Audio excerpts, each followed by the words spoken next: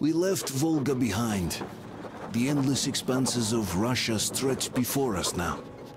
The bridge dwellers had finally decided to believe that we were not demons, and let us pass. Anna was right. We invaded their world, and it's not up to us to destroy it. No matter how stupid it may seem. Electricity is a sin. Is that really worse than the lies we were told in the metro? About how the whole world was dead and there was nowhere to go? Everybody in the tunnels bought that convenient lie. Once we reach Yamantau, we will at least know if that lie was justified. Since so far, we haven't met any signs of enemy occupation.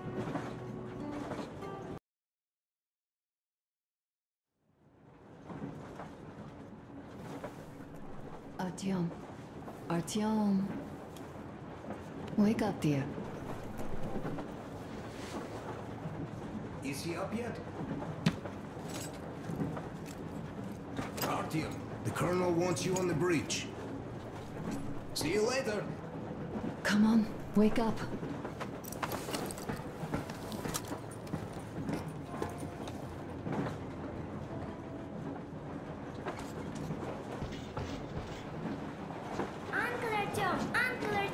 Uncle Doctor has already set his shop up. Wanna go look? It's so cool. Here, Uncle Artyom. Ah, hi, Artyom. See my new place? Fit for a king, I must say. What do you think of this workbench, eh? Everything is within reach, yet there's so much space left. Most of the stuff you and the guys found outside and gave to me went into making this workshop happen. So thank you. We'll have to keep pitching in on this too. Looks like we're facing the law.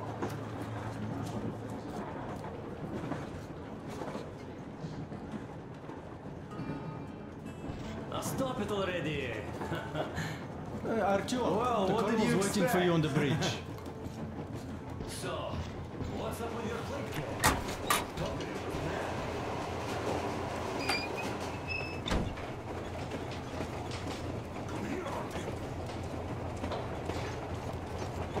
Listen, I had a talk with the Ark.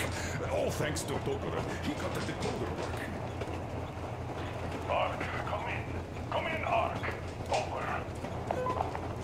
This is Ark. Identify yourself. Over. This is Colonel Sviatoslav Myonnikov speaking. I'm in command of the Special Operations Force. We have received your signal and are currently heading your way. Do you copy? Over. Yes. Hear you loud and clear. Who am I talking to? How do I address you? The Deputy Chief of Communications Department, Major Ivanov. A moment. Oh, yes, Major. I understand that the checkup is in order. Great, Colonel. Melnikov? Simply capable. I am sorry for the lack of trust, but, as you know, the situation is dire and the enemy is always ready to strike. I do understand, Major, and I hope that you can tell the leadership that my people are true to their duty and will be at their full disposal as soon as we arrive. Over. Thank you for the great news. How long is your force, Colonel? I have a squad of the best operatives the Special Forces have to offer. A squad? I see. Well, this is great. Great. Yes, we aren't a large force, but we bring a message of extreme importance. We are heading towards you from Sector K6 Alpha. Do you have any data on enemy forces we might encounter on the way?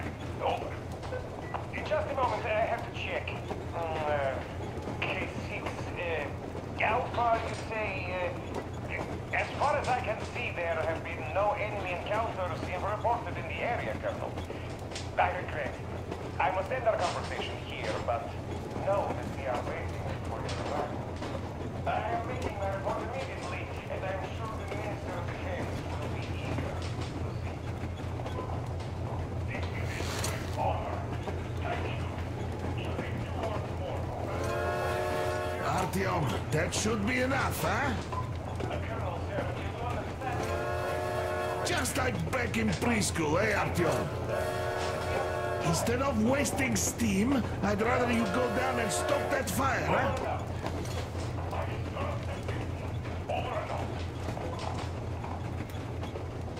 So, do you get this now, you doubting Thomas? I'm so excited my hands are still shaking. The minister himself! This is incredible! By the way, Mark, you should take a look at the map. As you can see, we're heading almost straight for the Yamantau complex. Katya and Chris tell me that the line there is in decent condition. Surprising, really, taking into account the number of priority targets there. So, we can hope for smooth sailing from here, and right to the very destination. It's not even that far, but our speed depends on the state of the track.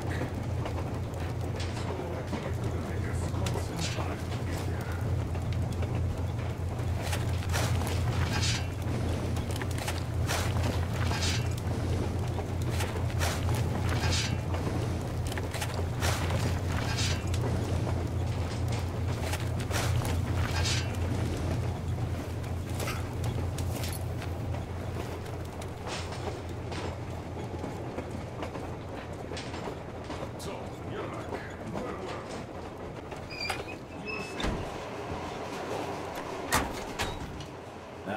It's a long story.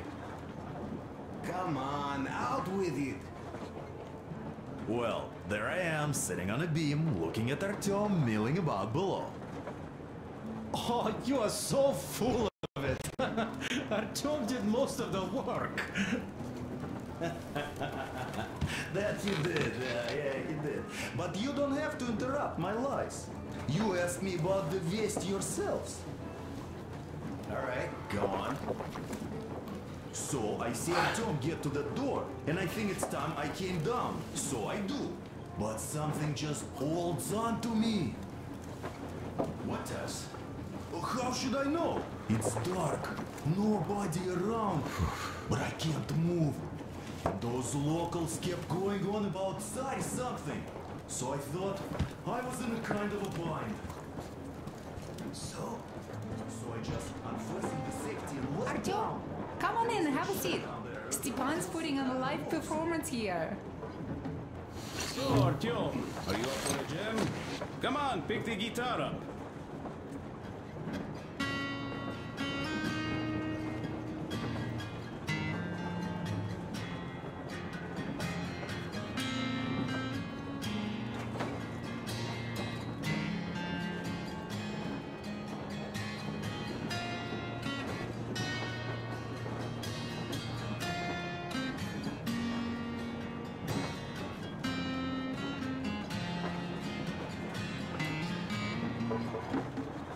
Thank you, Stepan.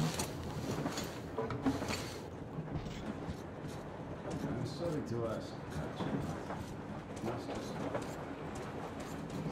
So, what was it? The Colonel is always right, and we're just filling our heads with dumb ideas.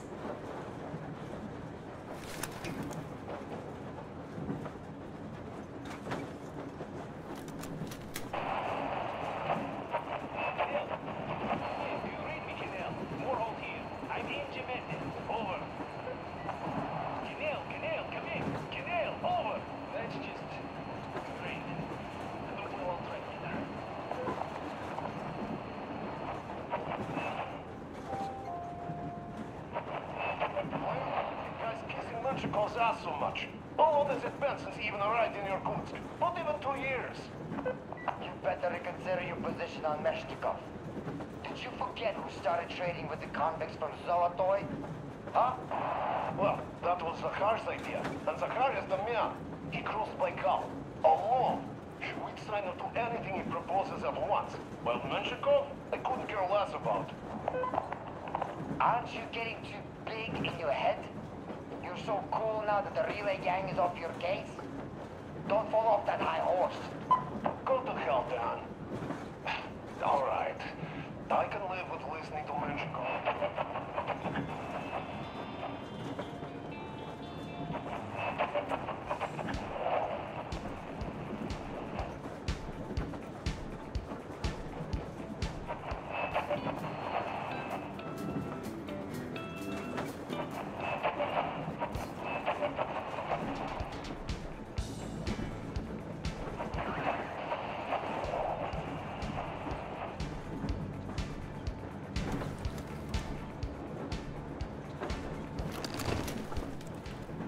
How long have we been on the road for?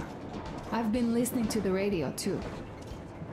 And there was not a single transmission about any occupying force. There's so much regular chatter. So many stories. Dad says all those are coded transmissions, that they all have hidden meaning, but why would they be so secretive? Why aren't they using this railroad? Why don't they at least control its key junctions? Why did they not install any roadblocks? If they are even out here. This is the main transport artery, after all. Maybe they are not here at all. Maybe they never came here, or they are already gone. Though, where to? Remember? Neither Katya nor Crest have ever met them. Though, we seem to be doing just fine even without them.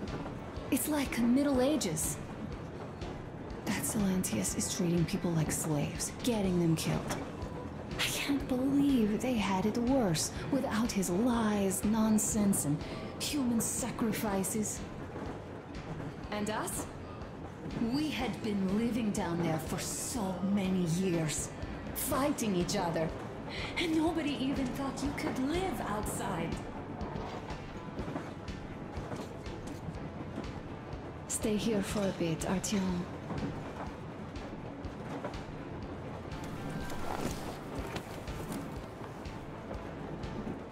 This is great.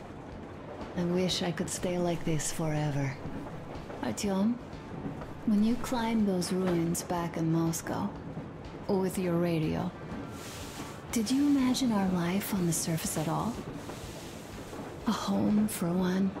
A place where we could live. A log cabin on the outskirts of a forest. Or how about a bungalow on an ocean shore? Leaving already? Plus, the further from Moscow we get, the harder they'll probably be to get. So let's forget. A smoke break. That's good. There's so many things to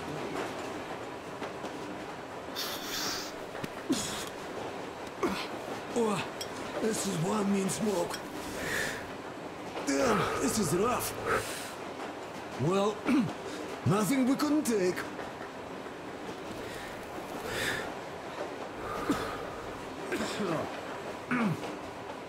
Well, you are the right kind of guys. You, the Colonel, Duke, that guy did a swell job on that bridge.